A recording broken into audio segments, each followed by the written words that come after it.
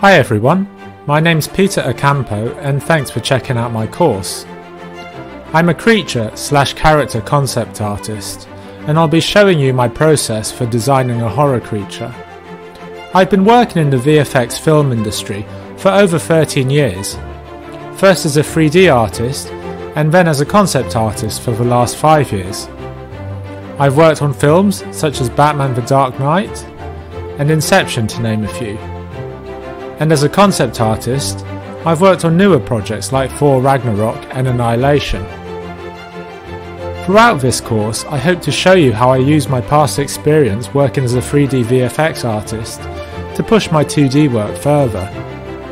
Over the years, the projects I've enjoyed the most have often been horror movies or ones with dark subject matter. So the first part will be showing you all what I feel makes a good horror design, and how you can not only impress your viewers, but scare them as well.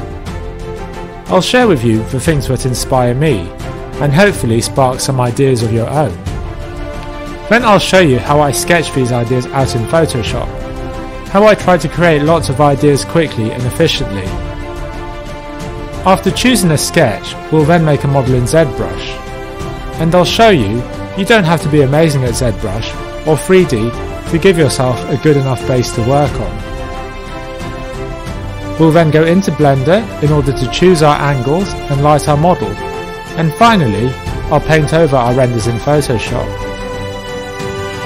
For our creature design, it's good to be able to show several angles of our creature.